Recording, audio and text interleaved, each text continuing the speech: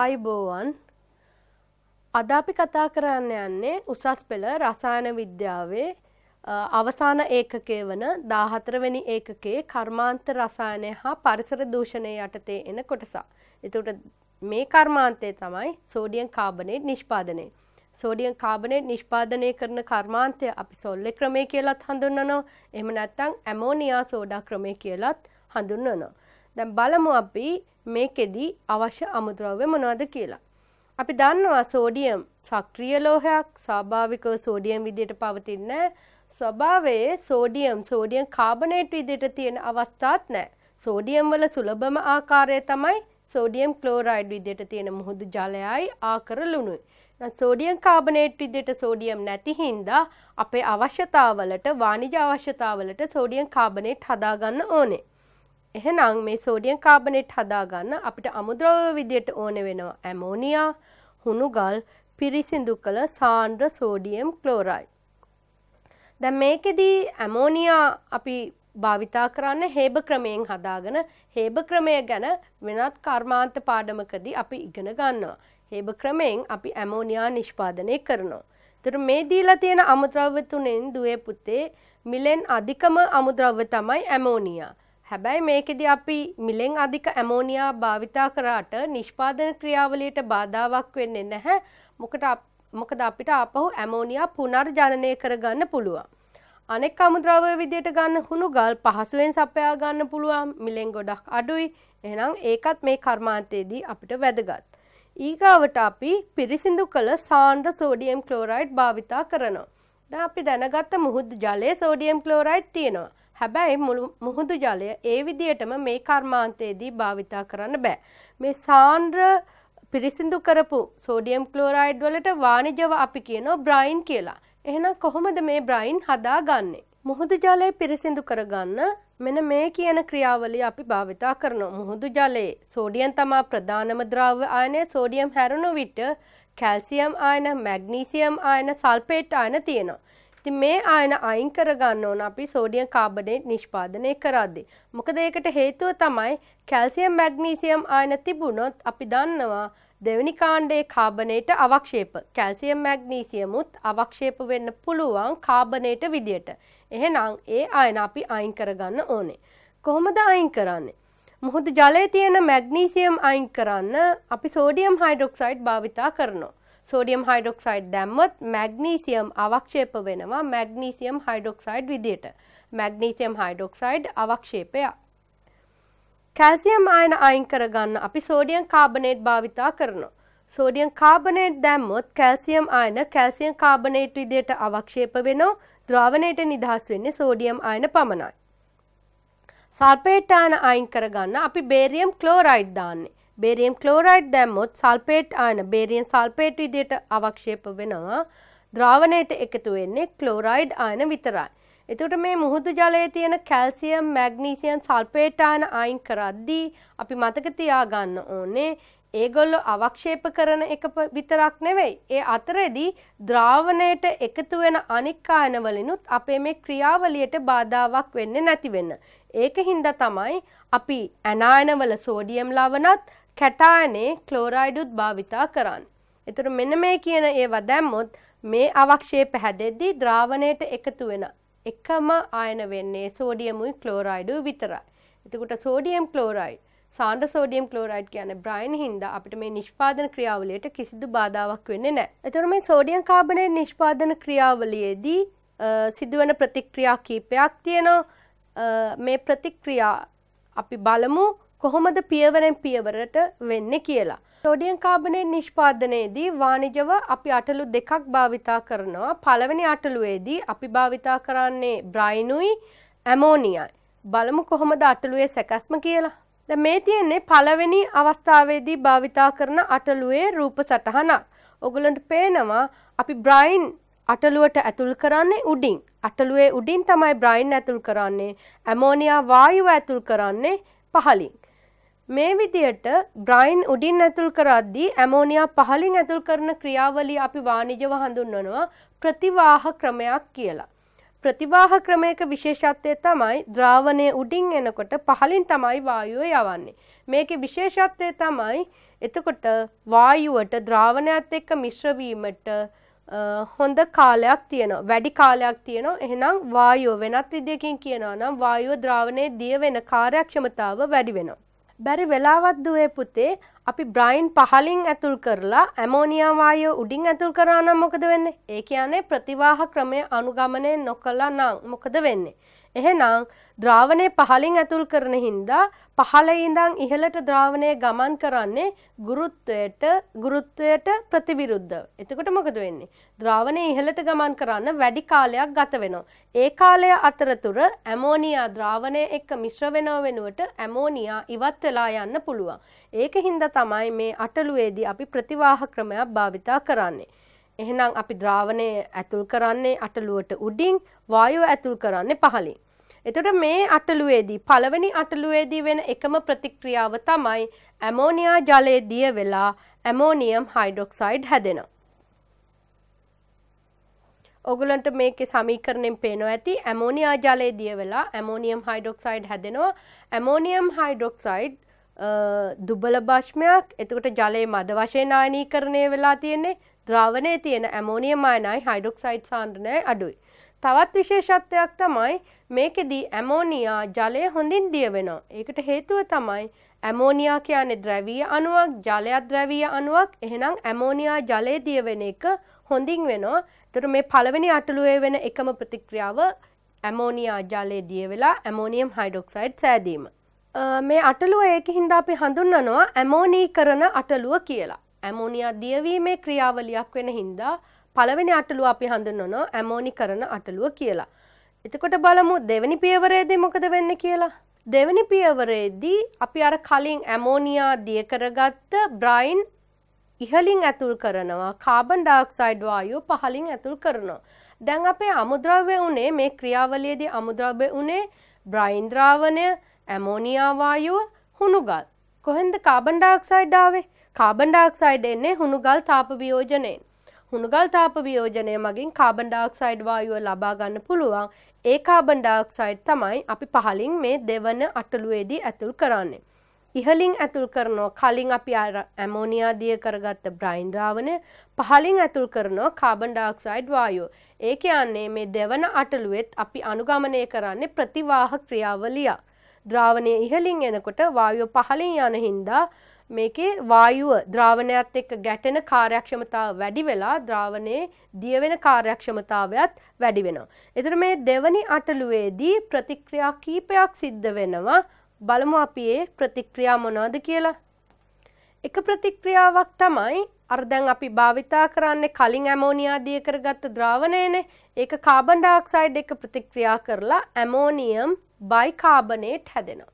Ammonium bicarbonate හැදෙනවා. අපි දන්නවා ඇමෝනියම් බයිකාබනේට් ජලයේ පූර්ණයෙන් දිය වෙනවා. එහෙනම් නිදහස් ඇමෝනියම් අයන නිදහස් බයිකාබනේට් අයන තියෙනවා. ඒ නිදහස් අයන බ්‍රයින් ද්‍රාවණයේ තිබුණු සෝඩියම් ක්ලෝරයිඩ් එක්ක එකතු වෙලා සෝඩියම් බයිකාබනේට් හැදෙනවා. අපි තුන්වෙනි ප්‍රතික්‍රියාව සැලකුවොත් මේකේ සමස්තයක් වශයෙන් ඔයගලන්ට පේනවා සෝඩියම් ක්ලෝරයිඩුයි ඇමෝනියම් බයිකාබනේටුයි එකතු වෙලා සෝඩියම් බයිකාබනේටුයි ඇමෝනියම් ක්ලෝරයිඩුයි හැදිලා තියෙනවා. එහෙනම් මේ ප්‍රතික්‍රියාව අපිට ද්විත්ව ප්‍රතිස්ථාපන ප්‍රතික්‍රියාවක් විදිහට සලකන්න පුළුවන්. මේ හැදිච්ච සෝඩියම් බයිකාබනේට් භාවිතා කරලා තමයි අපි ඇමෝනියම් ක්ලෝරයිඩ් සෝඩියම් බයිකාබනේට් භාවිතා කරලා තමයි සෝඩියම් කාබනේට් හදාගන්නේ. දැන් විද්‍යාගාරයේදී ඔයගොල්ලෝ සෝඩියම් බයිකාබනේට් ඕනේ තරම් භාවිතා කරලා තියෙනවා. සෝඩියම් බයිකාබනේට් කියන්නේ ජලයේ ද්‍රව්‍ය සංයෝගයක්. එතකොට ජලයේ ද්‍රව්‍ය සංයෝගයක් නම් කොහොමද මේක අපි වෙන් කරලා ගන්නෙ? සෝඩියම් බයිකාබනේටුත් වතුරේ දිය වෙනවා, ඇමෝනියම් ක්ලෝරයිඩුත් වතුරේ දිය වෙනවා. හැබැයි අපි සෝඩියම් බයිකාබනේට් විතරක් වෙන් කරලා අරගෙන තියෙනවා මේ ජලීය ද්‍රාවණය. ඒක කරගන්න අදාළ මූලධර්ම අපි කතා කරන්නේ සමතුලිතතාවය යටතේ. ඕගොල්ලෝ ද්‍රව්‍යතා ගුණිතය ඉගෙනගෙන තියෙනවා නම් කිසියම් සංයෝගයක් අවක්ෂේප කරගන්න පුළුවන් ද්‍රව්‍යතා ගුණිතයට වඩා ආයනික ගුණිතය වැඩි නම්. ඒ අදාළ සංයෝගයේ ආයනික ගුණිතය ද්‍රව්‍යතා ගුණිතයට වඩා විශාල නම් සංයෝගය අවක්ෂේප කරගන්න පුළුවන්. ඉතින් මේකෙදි අපි සෝඩියම් ක්ලෝරයිඩ් එවනවා සාන්ද්‍ර සෝඩියම් ක්ලෝරයිඩ් භාවිතා කරලා තියෙන්නේ. සෝඩියම් සාන්ද්‍රණය ගොඩාක් ඉහළයි බයිකාබනේට් වලටත් වඩා. එහෙනම් සෝඩියම් බයිකාබනේට් කියන ආයන දෙකේ සාන්ද්‍රණවල ගුණිතය ද්‍රාවතා ගුණිතයට වඩා ඉහළ බැවින් සෝඩියම් බයිකාබනේට් පහසුවෙන් අවක්ෂේප වෙනවා. හැබැයි කාම්බර තත්ත්වය යටතේ නම් සෝඩියම් බයිකාබනේට් කියන්නේ ද්‍රාව සංයෝගයක්. මේ තත්ත්වය යටතේදී ආයනික ගුණිතේ ද්‍රාවතා ගුණිතේ ඉක්මවා ගිහින් තියෙන හින්දා සෝඩියම් බයිකාබනේට් අවක්ෂේප වෙලා තියෙනවා. එහෙනම් පහසුවෙන් අපිට සෝඩියම් බයිකාබනේට් වෙන් කරගන්න පුළුවන්. ඒ වෙන් කරගත්ත සෝඩියම් බයිකාබනේට් තාප වියෝජනයකින් තමයි අපේ ප්‍රධාන ඵලය වෙච්ච sodium carbonate හදාගන්නේ. Sodium bicarbonate තාප වියෝජනයේදී sodium carbonate, carbon dioxide හා ජලය ලැබෙනවා. මේ කියන ක්‍රියාවලියේදී අපි කලිනුත් කතා කරා දුවේ පුතේ අපේ එක ද්‍රව්‍යයක් උනේ ඇමෝනියා. මං කිව්වා ඇමෝනියා අපි හේබ ක්‍රමයෙන් හදාගන්නේ ඇමෝනියා කියන්නේ මිලෙන් අධික අමුද්‍රව්‍යයක්. අනික් අමුද්‍රව්‍ය දෙකත් එක්ක සාපේක්ෂව බැලුව විට අනික් අමුද්‍රව්‍ය උනේ මොනවද? බ්‍රයිනුයි හුණුගලුයි. ඒ දෙකට සාපේක්ෂව ඇමෝනියා වල මිල ගොඩක් අධිකයි. හැබැයි එහෙම වුණා කියලා අපේ මේ නිෂ්පාදන ක්‍රියාවලියට කිසිදු බාධාවක් වෙන්නේ නැහැ. මොකද අපිට ඇමෝනියා පුනර්ජනනය කරගන්න පුළුවන්. මේ කාර්යයේදී ඇමෝනියා පුනර්ජනනය කරගන්න ඒකට අදාළ සමීකරණය ඕගොල්ලන්ට පේනවා. කැල්සියම් ඔක්සයිඩ් ඇමෝනියම් ක්ලෝරයිඩ් එක ප්‍රතික්‍රියා කරලා ඇමෝනියා හදාගන්න පුළුවන්. කැල්සියම් ඔක්සයිඩ් ආවේ කොහෙන්ද? අපි මේකෙදී හුණුගල් අමුද්‍රව්‍ය විදියට භාවිතා කරාට දෙවන අටලුවට ඇතුල් කරේ කාබන් ඩයොක්සයිඩ් වායුව පමණයි. කාබන් ඩයොක්සයිඩ් වායුව ලබා ගත්තේ හුණුගල් තාප වියෝජනයෙන්. එතකොට හුණුගල් තාප වියෝජනයෙන් හුණුගල් කිව්වේ කැල්සියම් කාබනේට්, ඒක තාප වියෝජනයෙන් කැල්සියම් ඔක්සයිඩුයි කාබන් ඩයොක්සයිඩුයි හැදෙනවා. ඒ කාබන් ඩයොක්සයිඩ් තමයි දෙවන අටලුවට ඇතුල් කරේ. ඒ ඉතුරු වෙච්ච කැල්සියම් ඔක්සයිඩ් තමයි මෙතනදී භාවිතා කරලා තියෙන්නේ. ඇමෝනියම් ක්ලෝරයිඩ් ආවේ කොහෙන්ද? සෝඩියම් බයිකාබනේට් හැදෙද්දී අනික් ද්‍රව්‍ය උනේ ඇමෝනියම් ක්ලෝරයිඩ්. ඒ ඇමෝනියම් ක්ලෝරයිඩ් කැල්සියම් ඔක්සයිඩ් එක්ක ප්‍රතික්‍රියා කරවලා ඇමෝනියා හදාගන්න පුළුවන්. එහෙනම් අපෙන් ඇහුවොත් මේ සමස්ත ප්‍රතික්‍රියාවට ප්‍රතික්‍රියාවක් ලියන්න කියලා සමස්ත ක්‍රියාවලියට ප්‍රතික්‍රියාවක් ලියන්න කියලා අපිට සරලව කැල්සියම් කාබනේටුයි සෝඩියම් ක්ලෝරයිඩුයි එකතු කරලා කැල්සියම් ක්ලෝරයිඩ් හා සෝඩියම් කාබනේට් ලබා ගන්නවා කියලා සරල සමීකරණයක් ලියන්න පුළුවන් ආපහු ද්විත්ව ප්‍රතිස්ථාපනය මගින්. වාණිජව කිසිම වෙලාවක අපිට කැල්සියම් ක්ලෝරයිඩ් හා සෝඩියම් ක්ලෝරයිඩ් මිශ්‍ර කරලා සෝඩියම් කාබනේට් ලබා ගන්න නම් බෑ. අපි මේ සමස්ත ප්‍රතික්‍රියාව සරලව නිරූපණය කරේ මෙහෙම. නමුත් වාණිජව අපි සෝඩියම් කාබනේට් හදද්දී මේ කියන ක්‍රියාවලිය කරගන්න බෑ. ඒකට හේතුව ඔයගොල්ලන්ට හිතාගත්ත හැකිද? හේතුව තමයි හැදෙන කැල්සියම් ක්ලෝරයිඩුයි සෝඩියම් කාබනේටුයි කියන දෙකම ජලයේ දිය වෙනවා. ඒතර ජලයේ දිය වෙන හින්දා අපිට මේ විදියට සෝඩියම් කාබනේට් හදාගන්න බෑ. එතකොට මේකෙදී කැල්සියම් ක්ලෝරයිඩ් හැදිලා තියෙනවා. අපි කියනවා මේකේ අතුරුඵලය නිෂ්පාදන ක්‍රියාවලියේ අතුරුඵලය කියන්නේ කැල්සියම් ක්ලෝරයිඩ් කියලා. කැල්සියම් ක්ලෝරයිඩ් වල භාවිතයන් ගත්තොත් ඔයගලන්ට මතක ඇති විද්‍යාගාරයේදී අපි කැල්සියම් නිතරම භාවිතා කරන නිර්ජලීය කැල්සියම් ක්ලෝරයිඩ් විජල කාරකයක් විදියට. ඒකේ එක භාවිතයක් තමයි විජල කාරකයක් විදියට අපි භාවිතා කරනවා. ඒ ඇරෙන කැල්සියම් ක්ලෝරයිඩ් භාවිතා කරනවා ජිප්සන් සාදා ගන්නත්. එතකොට දැන් බලමු අපි මේ සොල්ල ක්‍රමේ විශේෂ වාසි මොනවද කියලා. පළවෙනිම වාසිය තමයි අපේ අමුද්‍රව්‍ය තුනක් තියෙනවා. Ammonia, හුණුගල්, Brian. මේ අමුද්‍රව්‍ය තුනෙන් අමුද්‍රව්‍ය දෙකක්ම මිලෙන් ගොඩක් අඩු අමුද්‍රව්‍ය. බ්‍රයින් ගත්තත්, හුණුගල් ගත්තත් වියදම ගොඩක් අඩු හින්දා ඒකේ එක වාසියක්. අනික් වාසිය තමයි ඇමෝනියා මිලෙන් අධික අමුද්‍රව්‍යයක් වුණත් අපිට මේ ක්‍රියාවලියේදී ඇමෝනියා පුනර්ජනනය කරගන්න පුළුවන්. තවත් වාසියක් තමයි අපි අවසානයේදී සෝඩියම් කාබනේට් ලබා ගත්තේ සෝඩියම් බයිකාබනේට් තාප වියෝජනයෙන්. මෙන්න මේ හැදෙන කාබන් ඩයොක්සයිඩ් උත් අපිට නැවත දෙවන අටලුවට භාවිතා කරන්න පුළුවන්. සෝඩියම් බයිකාබනේට් තාප වියෝජනයෙන් ලැබෙන කාබන් ඩයොක්සයිඩ් වායුවත් දෙවන අටලුවට භාවිතා කරන්න පුළුවන්.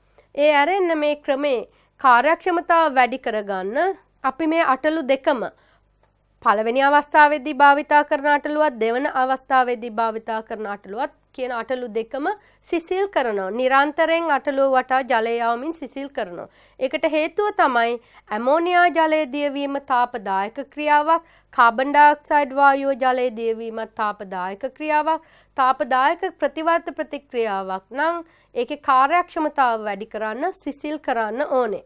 එතකොට මේ සිසිල් කරන්න ඕන හින්දා අපි අටලු දෙකම පිටතින් ජලය යවලා උෂ්ණත්වය පහළ අගයක තියා ගන්නවා.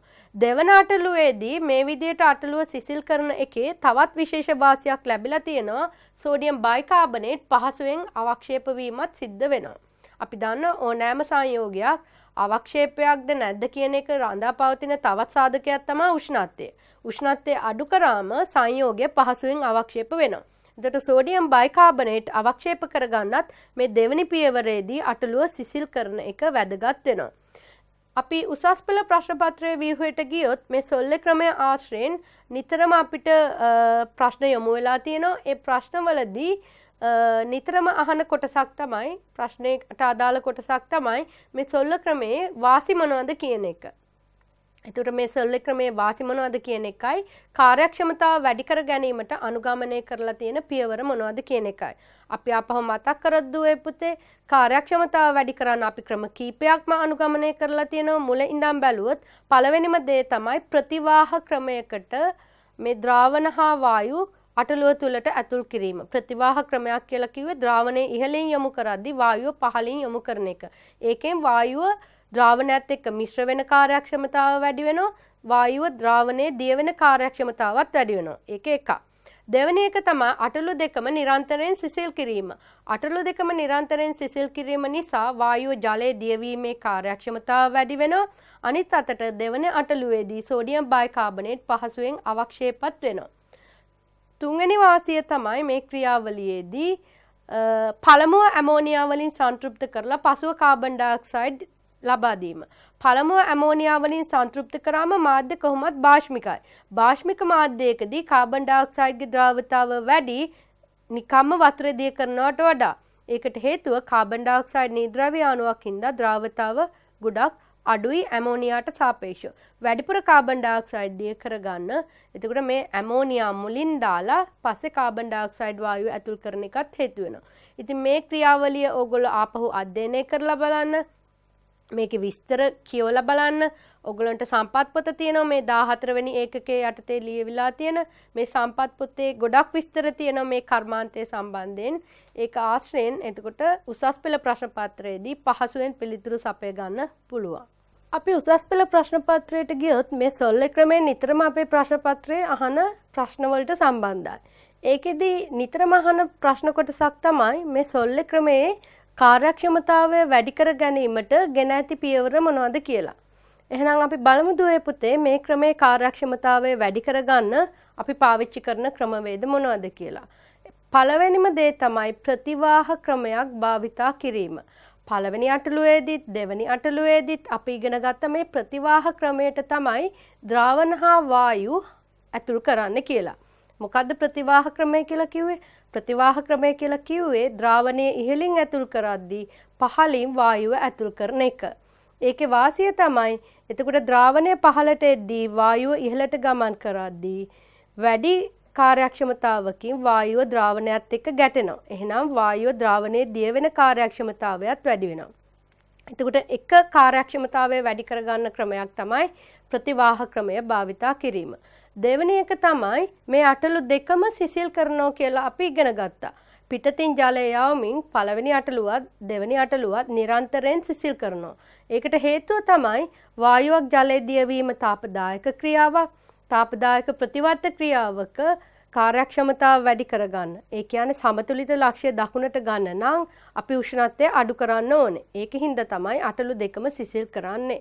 දෙවෙනි අටලුවේදී මේක සිසිල් කරන එකේ තව අමතර වාසියක් අපි ඉගෙන ගත්තා සෝඩියම් බයිකාබනේට් පහසුවෙන් අවක්ෂේප වෙනවයි කියලා.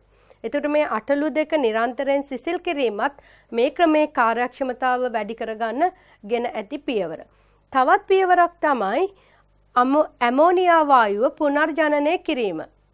මේකෙදී අපි ඉගෙන ගත්ත අපේ මිල අධික අමුද්‍රව්‍ය ඇමෝනියා නැවත හදාගන්න පුළුවන් හුණුගල් තාප වියෝජනයෙන් ආපු කැල්සියම් ඔක්සයිඩ් අතුරුඵලයක් වෙච්ච ඇමෝනියම් ක්ලෝරයිඩ් එක්ක ප්‍රතික්‍රියා කරවලා. එතකොට ඇමෝනියා හැදෙනවා. එහෙනම් මේ අපිට නිෂ්පාදන ක්‍රියාවලිය පටන් ගන්න සුළු ප්‍රමාණයක් ඇමෝනියා තිබුණා නම් ඇති. එතනින් එහාට අපිට ඇමෝනියා නැවත පුනර්ජනනය කරගන්න පුළුවන්. එතකොට තවත් මේකේ කාර්යක්ෂමතාව කාර්යක්ෂමතාව වැඩි කරගන්න අරගෙන තියෙන පියවරක් තමයි කාබන් ඩයොක්සයිඩ් දෙවන අටලුවට ඇතුල් කිරීම.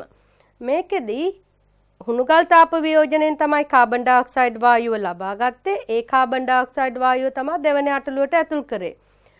අවසාන පියවරේදී සෝඩියම් බයිකාබනේට් තාප වියෝජනයෙන් සෑදෙන කාබන් ඩයොක්සයිඩුත් අපි මේ දෙවන අටලුවට ඇතුල් කරනවා. ඒ කාබන් ඩයොක්සයිඩ් අපි ආපහු පාවිච්චි කරේ නැත්නම්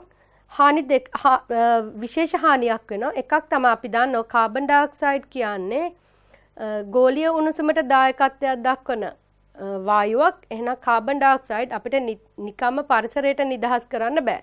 මේ කාබන් ඩයොක්සයිඩ් ටික එතකොට පරිසරයට නිදහස් කරනව වෙනුවට අපිට ආපහු දෙවන අටලුවට ඇතුල් කරන්න පුළුවන්.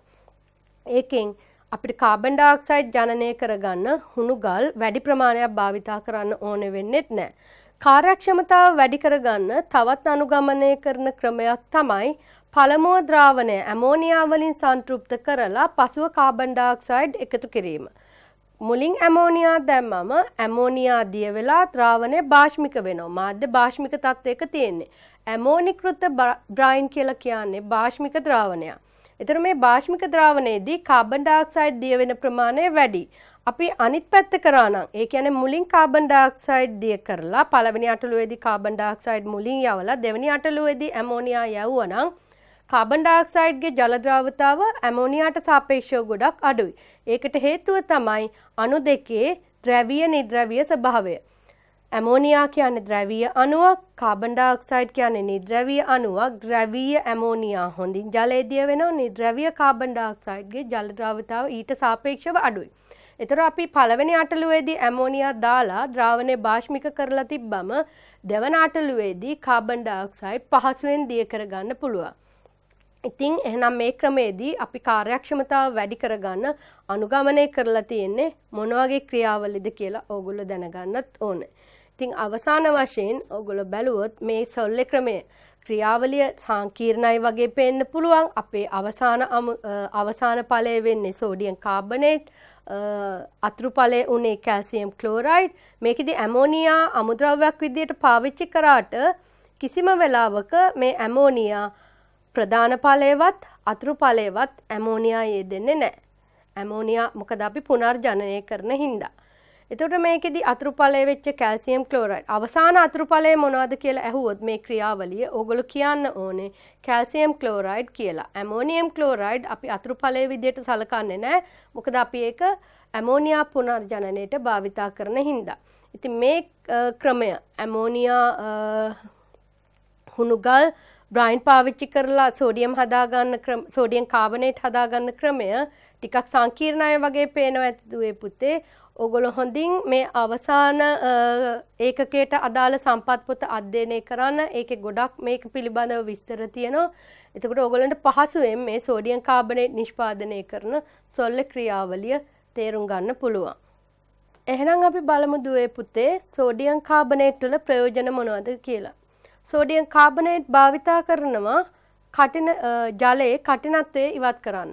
ජලයේ කඨිනත්වයට හේතු වෙන්නේ කැල්සියම් මැග්නීසියම් අයන. ඒතර මේ කැල්සියම් මැග්නීසියම් අයන තියෙන තැනකට සෝඩියම් කාබනේට් එකතු කරොත් කැල්සියම් කාබනේට් මැග්නීසියම් කාබනේට් විදිහට ඒ අයන අවක්ෂේප වෙනවා. දෙවෙනි ප්‍රයෝජනය තමයි සබන් හා ශාලක නිෂ්පාදනයේදීත් භාවිතා කරනවා. සබන් හදද්දී අපි සෝඩියම් හයිඩ්‍රොක්සයිඩ් තමයි සුලභව භාවිතා කරන්නේ. නමුත් සෝඩියම් කාබනේට් භාවිතා කරන්නත් පුළුවන්. සෝඩියම් කාබනේට් ඒ විදියටම රෙදි සෝඩා එහෙම නැත්නම් දෙවුන් සෝඩා විදියට භාවිතා කරනවා. කඩදාසි කර්මාන්තයේදී දැව පල්පයටත් ඒක භාෂ්මික කරන්නත් අපි පාවිච්චි කරනවා. වීදුරු නිෂ්පාදනයේ ප්‍රධාන අමුද්‍රව්‍ය වෙන්නේ සෝඩියම් කාබනේට්. උසස් පෙළ රසායන විද්‍යා විෂය නිර්දේශය යටතේ එන තවත් වැදගත් කර්මාන්තයක් තමයි ඇමෝනියා නිෂ්පාදනය. ඒතර මේ ඇමෝනියා නිෂ්පාදනය කරන ක්‍රමයට අපි කියන්නේ හේබ ක්‍රමය කියලාත් කියනවා, හේබ බොෂ් ක්‍රමය කියලාත් කියනවා. ඇමෝනියා නිෂ්පාදනයට ඕනේ අමුද්‍රව්‍ය තමයි දුවේ පුතේ නයිට්‍රජන් වායුවයි හයිඩ්‍රජන් වායුව. අපිට නයිට්‍රජන් වායුවත් ඕනේ වෙනවා, හයිඩ්‍රජන් වායුවත් ඕනේ වෙනවා. මේකෙදී නයිට්‍රජන් වායුව ගන්නෙ කොහොමද? අපි දන්නවා වායු ගෝලය කියන්නේ වායු මිශ්‍රණයක්. ඒකේ වැඩි ප්‍රතිශතයක් තියෙන්නේ නයිට්‍රජන්. වායු ගෝලයේ නයිට්‍රජන් පරිමාණ ප්‍රතිශතය 78ක්. එහෙනම් පහසුවෙන්ම මේ සාමාන්‍ය වාතය භාවිතා කරලා නයිට්‍රජන් ගන්න පුළුවන්.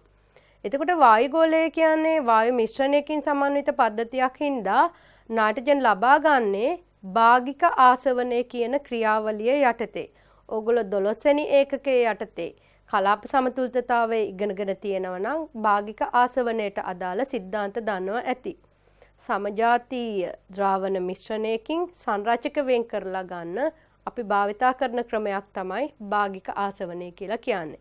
එතකොට අපි නයිට්‍රජන් හදාගන්නේ සාමාන්‍ය වාතය ද්‍රව කරලා ඒ ද්‍රව මිශ්‍රණය භාගික ආසවනයට ලක් කිරීමෙන්. හයිඩ්‍රජන් වායුව ඒ විදිහට සාමාන්‍ය වාතය භාවිතා කරලා හදාගන්න බෑ. ඒකට හේතුව තමයි සාමාන්‍ය වාතයේ හයිඩ්‍රජන් ප්‍රතිශතය ගොඩක් අඩුයි. එහෙනම් සාමාන්‍ය වාතයෙන් හයිඩ්‍රජන් ගන්න බෑ. හයිඩ්‍රජන් ගන්න අපි වෙනත් විශේෂ වූ ක්‍රමයකින්.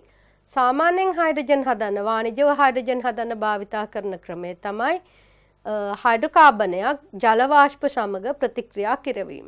හයිඩ්‍රෝකාබනයක් ජල වාෂ්ප සමග ප්‍රතික්‍රියා කරවීම. ඒකෙන් තමයි අපි හයිඩ්‍රජන් ගන්න. ඉතින් මේ අමුද්‍රව්‍ය දෙක විතරයි ඕනේ අපිට මේ කියන ක්‍රියාවලිය සඳහා. මේ නයිට්‍රජන් හා හයිඩ්‍රජන් එකතු වෙලා ඇමෝනියා හැදෙන ප්‍රතික්‍රියාව තාපදායක ප්‍රතික්‍රියාවක් ඒ වගේම ප්‍රතිවර්ත ප්‍රතික්‍රියාවක්. ප්‍රතිවර්ත ප්‍රතික්‍රියාවක තියෙන විශේෂත්වය මොකද්ද?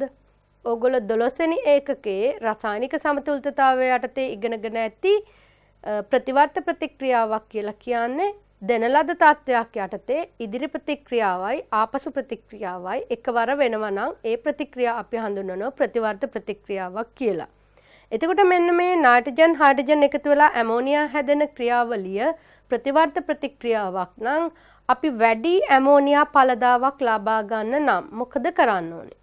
වැඩි ඇමෝනියා පළදාවක් ලබා ගන්න නම් ප්‍රතික්‍රියාවේ සමතුලිත ලක්ෂ්‍ය දකුණු පැත්තට ගේන්න ඕනේ. සමතුලිත ලක්ෂ්‍ය දකුණු පැත්තට ගේන්නේ කොහොමද? ඒකත් දුවේ පුතේ ඕගොල්ලෝ 12 වෙනි ඒකකයේ යටතේ ඉගෙනගෙන තියෙනවා උෂ්ණත්වය පීඩනය පාවිච්චි කරලා සාන්ද්‍රණය පාවිච්චි කරලා කොහොමද සමතුලිත ලක්ෂ්‍ය දකුණු පැත්තට ගේන්නේ කියලා.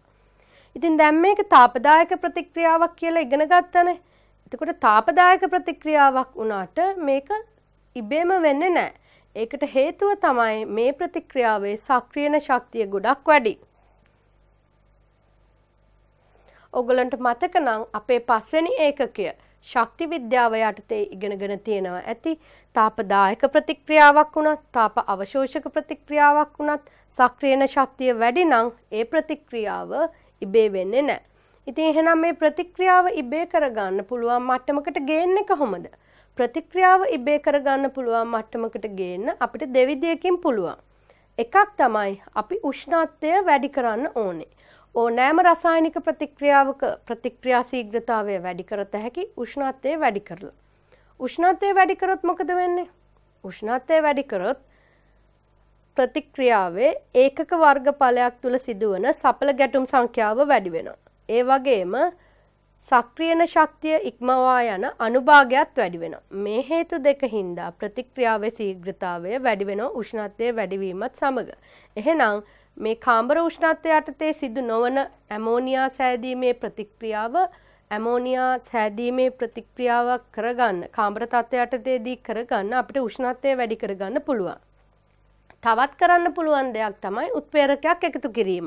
උත්ප්‍රේරකයක් එකතු කරොත් ඔයගොල්ලෝ චාලක රසායනය අපේ 11 වෙනි ඒකකයේ යටතේ ඉගෙනගෙන ඇති ප්‍රතික්‍රියාව මේ රූප සටහනේ දැක්වෙන පරිදි නව මාර්ගයකින් සිදුවෙනවා අඩු සක්‍රියන ශක්තියක් සහිත උත්ප්‍රේරකයේ නොමැති විට සිදුවන මාර්ගයක් දක්වලා තියෙන රූප සටහනේ උත්ප්‍රේරකයේ ඇති විට සිදුවන මාර්ගයක් දක්වලා තියෙනවා. ඒකේ වෙනස තමයි උත්ප්‍රේරකයේ තියෙනකොට ප්‍රතික්‍රියාව වෙන්නේ සෑම විටම අඩු සක්‍රියන ශක්ති තත්ත්වයක් යටතේ. අලුත් මාර්ගයක් හැබැයි සක්‍රියන ශක්තිය ඉස්සෙල්ලට වඩා අඩුයි. එහෙනම් දැන් සක්‍රියන ශක්තිය අඩු වෙලා තියෙන හින්දා සක්‍රියන ශක්තිය අභිභවා යන මුළු අණු සංඛ්‍යාව වැඩි වෙලා තියෙනවා. එහෙනම් මෙන්න මේ ක්‍රම දෙකෙන් අපිට ප්‍රතික්‍රියාව සිදුවන තත්ත්වයකට ගේන්න පුළුවන්. ඒ කියන්නේ උෂ්ණත්වය වැඩි කරලා උත්ප්‍රේරකයක් එකතු කිරීම මගින්. දැන් අපි ඉගෙන ගත්තනේ මේ ප්‍රතික්‍රියාව ප්‍රතිවර්ත ප්‍රතික්‍රියාවක් කියලා. ප්‍රතිවර්ත ප්‍රතික්‍රියාවකදී දැන් ඔන්න අපි ප්‍රතික්‍රියාව වෙන මට්ටමකට ගෙනෙත් තියෙනවා. සමතුලිත ලක්ෂ්‍යයක් දකුණට ගන්න ඕන ඇමෝනියා පළදාව වැඩි කර ගන්න නම්. එහෙනම් අපි බලමු ලේ චටලිය මූල ධර්මයේ භාවිතා කරන්න ඕනේ කොහොමද කියලා සමතුලිත ලක්ෂ්‍ය දක්ුණට ගේන්න. එක දෙයක් තමයි අපිට කරන්න පුළුවන් මේකෙදි උෂ්ණත්වය පහළ දාන්න ඕනේ. ඇයි අපි උෂ්ණත්වය පහළ දාන්න ඕනේ කියලා කියන්නේ? මේක තාපදායක ප්‍රතික්‍රියාවක්. ප්‍රතිවර්ත ප්‍රතික්‍රියාවේ ඉදිරි ප්‍රතික්‍රියාව තාපදායකයි. එහෙනම් උෂ්ණත්වය පහළට දැම්මොත් පද්ධතිය බලන්නේ අපි පහළට දාපු උෂ්ණත්වය වැඩි කරගන්න. එහෙනම් තාපදායක දිශාවට ප්‍රතික්‍රියාව යොමු වෙනවා. ඒ කියන්නේ සමතුලිත ලක්ෂ්‍ය දකුණට එනවා. උෂ්ණත්වය පහත් කරොත් සමතුලිත ලක්ෂ්‍ය දකුණට ගන්න පුළුවන්. හැබැයි ඔන්න එතකොට අපිට චාලක රසායනය අනුව ගැටලුවක් එනවා. මොකද්ද චාලක රසායනය අනුව වෙන ගැටලුව? පහළ උෂ්ණත්වයේදී ඕනෑම ප්‍රතික්‍රියාවක ශීඝ්‍රතාවය අඩු වෙනවා. ඉතින් ඒකින්ද සමතුලිත ලක්ෂ්‍ය දකුණට ගන්න ඕනේ කියලා උෂ්ණත්වය අඩු කරන්න පුළුවන් වුණාට ප්‍රතික්‍රියාවේ ශීඝ්‍රතාවයත් ඒ සමගම අඩු වෙන හින්දා අපිට කැමති විදියකට උෂ්ණත්වය අඩු කරගන්න බෑ. කාර්යක්ෂමව මේ ක්‍රියාවලිය කරගන්න නම් පද්ධතියේ උෂ්ණත්වය සෙල්සියස් 450ත් සෙල්සියස් 500ත් අතර අගයක් වෙන්න ඕනේ කියලා පරීක්ෂණාත්මකව හොයාගෙන තියෙනවා. ඒකින්ද වාණිජව හේබ ක්‍රමේදී අපි හැම වෙලේම භාවිතා කරන්නේ සෙල්සියස් 450ත් සෙල්සියස් 500ත් අතර උෂ්ණත්වය. එතකොට අපි බලමු පීඩනය කොහොමද පාලනය කරන්න කියලා සමතුලිත ලක්ෂ්‍ය දකුණට ගන්න. සමතුලිත ලක්ෂ්‍ය දකුණට ගන්න නම් පීඩනය වෙනස් කරන්න ඕනේ ආකාරය තීරණය වෙන්නේ ප්‍රතික්‍රියාවේ අණු සංඛ්‍යාව මත. අපිට වම් පැත්තේ ඒ කියන්නේ ප්‍රතික්‍රියක පැත්තේ තියෙන අණු ඔක්කොම 4ක්, දකුණු පැත්තේ ඒ කියන්නේ ඵල පැත්තේ තියෙන අණු ඔක්කොම 2ක්. එහෙනම් ඔයගොල්ලන්ට පේනවා ඇති දුවේ පුතේ මේ සමීකරණයේ අණුව ප්‍රතික්‍රියාව වෙනකොට මුළු අණු සංඛ්‍යාව අඩු වෙලා තියෙනවා. මුළු අණු සංඛ්‍යාව අඩු වෙච්ච අවස්ථාවකදී සමතුලිත ලක්ෂ්‍ය දකුණට ගන්න සුදුසුම ක්‍රමය තමයි පීඩනය වැඩි කිරීම. එහෙනම් මට ඇමෝනියා ඵලදාව වැඩි කරගන්න නම් පීඩනය වැඩි කරන්න ඕනේ. දැන් මෙතනදී අපිට ගැටලුවක් එනවා පීඩනය වැඩි කරන්නේ කොහොමද? අපි දන්නවා පීඩනය වැඩි කරන එක වියදම් අධික ක්‍රියාවලිය. අනිත් අතට මේකෙදි ඉහළ පීඩනයකට ඔරොත්තු දෙන උපකරණත් භාවිතා කරන්න වෙනවා. ඉහළ පීඩනයකට ඔරොත්තු දෙන උපකරණ භාවිතා කිරීමත් අපහසුයි. ඒවා නඩත්තු කිරීමත් අපහසුයි. එහෙනම් අපිට වාණිජව මේකේ පීඩනය අඩු කරන්න පීඩනය වැඩි කරන්න ඕනේ කියලා තේරුණාට අපි වැඩි පීඩනයකට යන්නේ නැහැ. අපි ගන්නේ 250ත් 300ත් ATM අතර පීඩනය. ඔයගොල්ලන්ට මතක ඇති හතරවෙනි ඒකකයේ යටතේ අපි ඉගෙනගෙන තියෙනවා පීඩනයම අයින විවිධ ඒකක තියෙනවා. මෙතනදී අපි ඒකකේ දීලා තියෙන්නේ ATM කියලා. ඒ කියන්නේ වායුගෝල 250ත් 300ත් අතර පීඩනයක් තමයි භාවිතා කරන්නේ. ඊට වඩා ඉහළ පීඩනයකට යනවා නම් වැඩිය හොඳයි. සමතුලිත ලක්ෂ්‍ය තවත් දකුණට ගන්න පුළුවන්. ගැටලුව එන්නේ එහෙම ලොකු පීඩනයක් දෙන එක අපිට වාණිජව අවාසිදායකයි. අනිත් අතට ඒකට ගැලපෙන උපකරණ නඩත්තු කරන එකත් අමාරු වැඩක්. දැන් මේකෙදී අපි ඉගෙන ගන්න මේ ප්‍රතික්‍රියාව සිදු කර ගන්න නම් උත්ප්‍රේරකයක් දාන්න ඕනේ කියලා. මේකේ උත්ප්‍රේරකයේ විදිහට අපි භාවිතා කරන්නේ යකඩ කුඩු. දැන් එක එක ප්‍රතික්‍රියාවට උත්ප්‍රේරක 12 වෙනි ඒකකයේ යටතේ ඔයගොල්ලෝ ඉගෙනගෙන තියෙනවද ඔය පුතේ? ඒ ප්‍රතික්‍රියාවට විශිෂ්ට උත්ප්‍රේරක තියෙනවා. ඉතින් මේ ප්‍රතික්‍රියාවට පරීක්ෂණ කරලා හොඳම උත්ප්‍රේරකයේ විදිහට හොයාගෙන තියෙන්නේ යකඩ. ඉතින් යකඩ කුඩු තමයි උත්ප්‍රේරකයේ විදිහට භාවිතා කරන්නේ. දැන් මෙතනදී අපි නයිට්‍රජන් හයිඩ්‍රජන් වායුව ඇතුල් කරන්නේ ප්‍රතික්‍රියා කුටීරයට 1:3 අනුපාතයෙන්. අපි මේ ඇතුල් කරන නයිට්‍රජන් හයිඩ්‍රජන් වායු උත්ප්‍රේරක පෘෂ්ඨය මත අධිශෝෂණය වෙනවා. අධිශෝෂණය වුණාම ඒගොල්ලෝගේ තියෙන බන්ධන දුර්වල වෙනවා. එහෙනම් අපිට පහසුවෙන් අනිත් ප්‍රතික්‍රියකයත් එක්ක සඵල ගැටුමකට යන්න පුළුවන්. ඒකින්ද තමයි අපි කියන්නේ උත්ප්‍රේරකයක් අලුත් මාර්ගයක් ලබා දෙන ප්‍රතික්‍රියාව සිදුවීම සඳහා සක්‍රීය ශක්තිය අඩු කියලා. ඉතින් මේකේ උත්ප්‍රේරකය ඔන්න යකඩ කුඩු. උත්ප්‍රේරකයක් සමග අපි මේකෙදි භාවිතා කරන උත්ප්‍රේරක වර්ධක කියලා ද්‍රව්‍යයක්. උත්ප්‍රේරක වර්ධක වලින් කරන කාර්යය තමයි උත්ප්‍රේරකයේ ක්‍රියාව තව වැඩි කරනවා. මේ හේබ ක්‍රමේදී අපි උත්ප්‍රේරක වර්ධක විදියට භාවිතා කරන්නේ පොටෑසියම් ඔක්සයිඩ්, ඇලුමිනියම් ඔක්සයිඩ් කියන ද්‍රව්‍ය දෙක. ඒවා උත්ප්‍රේරක වර්ධක විදියට ක්‍රියා කරමින් උත්ප්‍රේරකයේ කාර්යක්ෂමතාව තව වැඩි කරනවා. ඉතින් මේ හේබ ක්‍රමේ විශේෂ තත්ත්වවලදී මේ උත්ප්‍රේරක මොනවද? උත්ප්‍රේරක වර්ධක මොනවද? උෂ්ණත්වය කොපමණද? පීඩනය කොපමණද කියන ඒවා මතක තියෙන්න ඕනේ ඕගොල්ලන්ට. තවත් දෙයක් තමයි අපිට ඇමෝනියා ඵලදායිතාව වැඩි කරගන්න. ඒ කියන්නේ සමතුලිත ලක්ෂ්‍ය දකුණට යොමු කරගන්න හැදෙන ඇමෝනියා පද්ධතියෙන් ඉවත් කිරීම. ලේචැටලිය මූලධර්මයට අනුව ඇමෝනියා කියන්නේ අපේ ඵලය පද්ධතියෙන් සමතුලිත පද්ධතියෙන් ඵලය ඉවත් කරොත් සමතුලිත ලක්ෂ්‍ය දකුණට යොමු වෙලා හැදෙන ඇමෝනියා ප්‍රමාණය වැඩි වෙනවා. දැන් කොහොමද අපි ඇමෝනියා ඉවත් කරගන්නේ? දැන් මේ රූප සටහනේ ඔයගොල්ලන්ට පෙන්වන්නේ වාණිජව අපි මේ ඇමෝනියා නිෂ්පාදනයට භාවිතා කරන ඇටවුම. මේකෙදී හැම වෙලේම සමතුලිත මිශ්‍රණේ ප්‍රතික්‍රියා නොකරපු නාටජන් තියෙනවා, ප්‍රතික්‍රියා නොකරපු හයිඩ්‍රජන් තියෙනවා, හැදිච්ච ඇමෝනියාත් තියෙනවා. මෙන්න මේ සමතුලිත මිශ්‍රණය අපි සිසිල් කරනවා. සිසිල් කරොත් මොකද වෙන්නේ? සමතුලිත මිශ්‍රණය සිසිල් කරාම පහසුවෙන් ඇමෝනියා ද්‍රවීකරණය වෙනවා නයිට්‍රජන් හා හයිඩ්‍රජන් වායුමය තත්ත්වයේ තියෙද්දිම. මොකක්ද ඒකට හේතුව? අපි දන්නවා ඇමෝනියා වල තියෙන්නේ සාපේක්ෂව ප්‍රබල ආකර්ෂණ බල හයිඩ්‍රජන් බන්ධන. නමුත් නයිට්‍රජන් හයිඩ්‍රජන් කියන්නේ නිද්‍රව්‍ය අණු. ඒ වගේ තියෙන්නේ ලන්ඩන් ආකර්ෂණ බල. එහෙනම් ඇමෝනියා වල තාපාංකය හයිඩ්‍රජන් හා නයිට්‍රජන් වායු වලට වඩා ගොඩක් වැඩි. ඒකින්ද අපි මේක සිසිල් කරොත් පද්ධතිය සිසිල් කරොත් ඇමෝනියා ද්‍රව වුණාට නයිට්‍රජන් හයිඩ්‍රජන් ද්‍රව වෙන්නේ නැහැ. එතකොට අපිට පද්ධතියෙන් ඇමෝනියා අයින් කරන්න පුළුවන්. ඇමෝනියා අයින් කරොත් සමතුලිත ලක්ෂ්‍ය දකුණට යොමු වෙලා වැඩිපුර ඇමෝනියා හැදෙනවා. අනිත් පැත්තට ප්‍රතික්‍රියා නොකරපු නයිට්‍රජන් හා හයිඩ්‍රජන් වායුමය තත්ත්වයේ තියෙන හින්දා ඒක නැවතත් අපිට ප්‍රතික්‍රියක කුටීරයට ඇතුල් කරන්න පුළුවන්. රූප සටහනේ පරිදි ඔයගලන්ට පේනවා ඇති වම් පැත්තේ ප්‍රතික්‍රියා නොකළ නයිට්‍රජන් හා හයිඩ්‍රජන් නැවතත් අපි ප්‍රතික්‍රියා කුටීරයට ඇතුල් කරනවා. මෙතනදී අපි නයිට්‍රජන් හා හයිඩ්‍රජන් ඇතුල් කරන්නේ ස්ටොයිකියෝමිතික අනුපාතය පාලනය වන පරිදි. අපි දන්නවා නයිට්‍රජන් හා හයිඩ්‍රජන් අතර ස්ටොයිකියෝමිතික අනුපාතය 1:3. ඒ 1:3 අනුපාතයට ගැලපෙන විදියට ප්‍රතික්‍රියා නොකර ඉතුරු වෙච්ච නයිට්‍රජන් හා හයිඩ්‍රජන් වලට තවත් නයිට්‍රජන් තවත් හයිඩ්‍රජන් දාලා තමයි මේ ප්‍රතික්‍රියක කුටීරයට ඇතුල් කරන්නේ. ඉතින් මේ විදියට ප්‍රතික්‍රියා නොකළ නයිට්‍රජන් හා හයිඩ්‍රජන් කිහිප වාරයක් උත්ප්‍රේරක මත යැවීමෙන් අපිට සම්පූර්ණයෙන් මේ එකතු කරපු නයිට්‍රජන් හයිඩ්‍රජන් ඇමෝනියා බවට පත් කරගන්න පුළුවන්. මෙතනදී තවත් වැදගත් දෙයක් තියෙනවා ඔයගොල්ලන්ට මතක තියාගන්න. අපි නයිට්‍රජන් හයිඩ්‍රජන් දාන්නේ ස්ටොයිකියෝමිතික අනුපාතයෙන්මයි.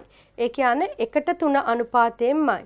ඒකට හේතුව තමයි වැඩිපුර නයිට්‍රජන් හරි වැඩිපුර හයිඩ්‍රජන් හරි දැම්මොත් අපේ උත්ප්‍රේරකයේ වෙච්ච යකඩ පෘෂ්ඨය ඒ වැඩිපුර දාපු එකෙන් වැහිලා ගියොත් අපි ඒකට කියනවා අධිශෝෂණය කියලා. අධිශෝෂණය වුණොත් අනිත් ප්‍රතික්‍රියකයත් එක්ක සඵල ගැටුමක් වෙන්න තියෙන සම්භාවිතාවය අඩු වෙනවා. ඒකින්ද හැම වෙලේම අපි නයිට්‍රජන් හයිඩ්‍රජන් ප්‍රතික්‍රියක කුටීරයට දාන්නේ 1:3 අනුපාතයෙන්මයි. මේ විදිහට හදාගත්ත ඇමෝනියා අපි පස්සේ ද්‍රව කරලා සම්පීඩනය කරලා ද්‍රව තත්ත්වයට යටතේ ගබඩා කරලා තියා ගන්නවා. එහෙනම් දුවේ පුතේ අපි බලමු මේ ඇමෝනියා නිෂ්පාදනයට ඕනේ හයිඩ්‍රජන් හදාගන්නේ කොහොමද කියලා. මේ හයිඩ්‍රජන් හදාගන්න අපි වායු දෙකක් පාවිච්චි කරනවා. එකක් තමයි ස්වාභාවික වායුව. ස්වාභාවික වායුව කියලා කියන්නේ මීතේන්. අණුක සූත්‍රයේ CH4. එහෙම නැත්නම් අපි පාවිච්චි කරනවා නැප්තා. C6H14 කාබන් 6යි හයිඩ්‍රජන් 14ක් තියෙන හයිඩ්‍රෝකාබන් එක. එතකොට මේ සංයෝග දෙක භාවිතා කරලා කොහොමද හයිඩ්‍රජන් වායුව හදාගන්නේ කියලා බලමු. අපි මීතේන් භාවිතා කරනවා නම් ගොඩක් වෙලාවට ස්වාභාවික වායුවේ අපද්‍රව්‍යයක් විදිහට හයිඩ්‍රජන් සල්ෆයිඩ් තියෙනවා. මේ හයිඩ්‍රජන් සල්ෆයිඩ් අපේ ක්‍රියාවලියට හේබ ක්‍රමයට බාධා පමුණවන්න පුළුවන්. හයිඩ්‍රජන් සල්ෆයිඩ් ඉවත් කරගන්න ඕන.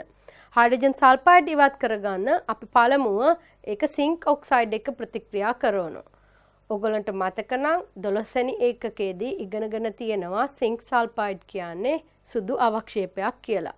එහෙනම් හයිඩ්‍රජන් සල්ෆයිඩ් සිංක් ඔක්සයිඩ් එක ප්‍රතික්‍රියා කරවලා අපිට සිංක් ඔක්සයිඩ් හා ජලය ලබා ගන්න පුළුවන්. මේ විදිහට අපි අර ස්වාභාවික වායුවේ අපද්‍රව්‍යයක් විදිහට තිබුණු අපේ ක්‍රියාවලියට බාධා පමුණුවන හයිඩ්‍රජන් සල්ෆයිඩ් ඉවත් කර ගන්නවා. ඊට පස්සේ කරන්නේ මීතේන් ජල වාෂ්ප එක්ක ප්‍රතික්‍රියා කරනවා. ඉහළ උෂ්ණත්වයේදී ප්‍රතික්‍රියා කරනවා. එතකොට කාබන් මොනොක්සයිඩ් හා හයිඩ්‍රජන් වායුව හැදෙනවා. තවදුරටත් ජල වාෂ්ප එක්ක මේක ප්‍රතික්‍රියා කෙරෙව්වොත් හැදිච්ච කාබන් මොනොක්සයිඩ් කාබන් ඩයොක්සයිඩ් බවට පත් වෙනවා. එතකොට ওই විදිහට තමයි අපි හයිඩ්‍රජන් වායුව හදාගන්නේ. දැන් පළවෙනි ප්‍රතික්‍රියාව බැලුවොත් ඒ කියන්නේ මීතේන් ජල වාෂ්ප එක්ක ප්‍රතික්‍රියාව බැලුවොත් දුවේ පුතේ ඔයගලන්ට පේනවා මේක තාප අවශෝෂක ප්‍රතික්‍රියාවක්. ප්‍රතික්‍රියාව තාප අවශෝෂකයි.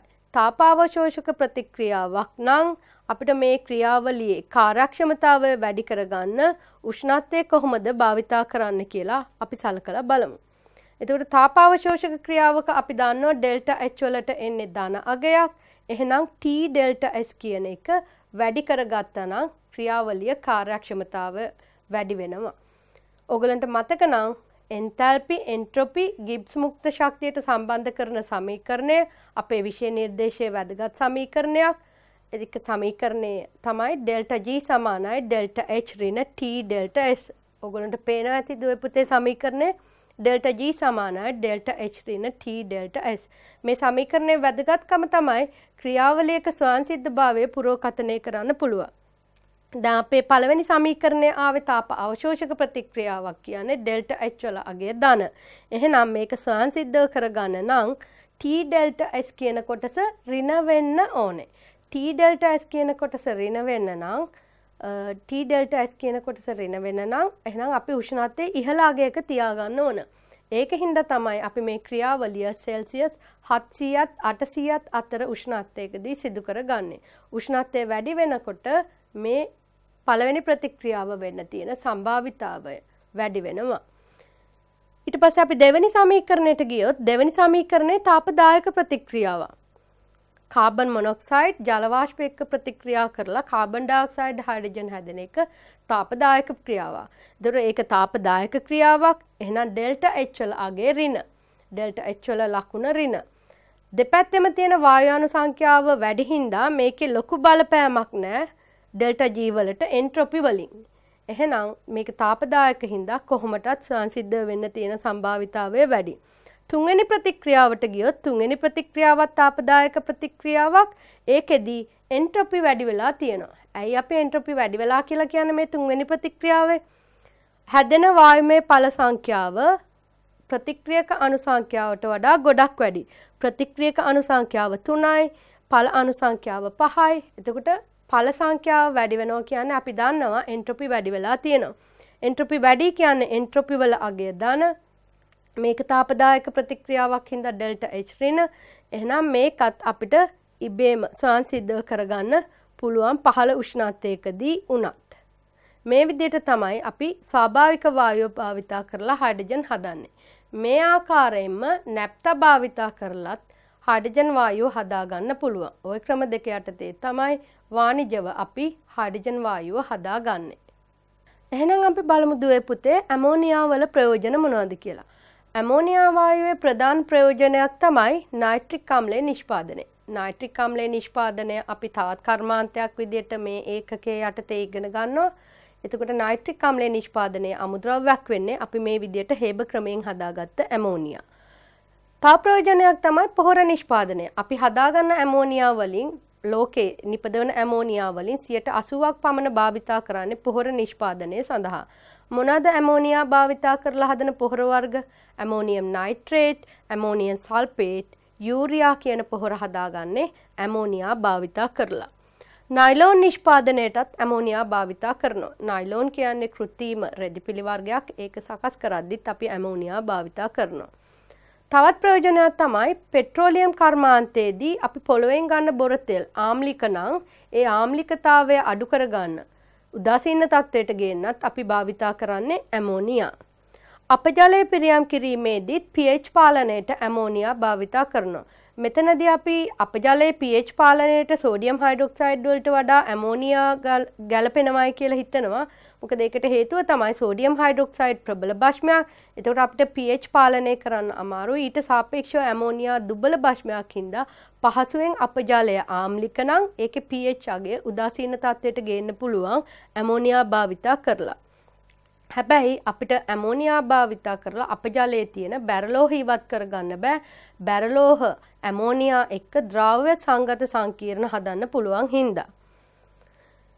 ඇනාන හුවමාරු රැසින පුනර්ජනනයටත් අපි ඇමෝනියා භාවිතා කරනවා. ජලය පිරිසිදු කිරීමේදී අපි ඇනාන හුවමාරු රැසින භාවිතා කරනවා. ඒක පුනර්ජනනයට රැසිනේ නැවත පුනර්ජනනයටත් ඇමෝනියා යොදා ගන්නවා. ශීතකාරකයක් ලෙස ඇමෝනියා භාවිතා කරනවා.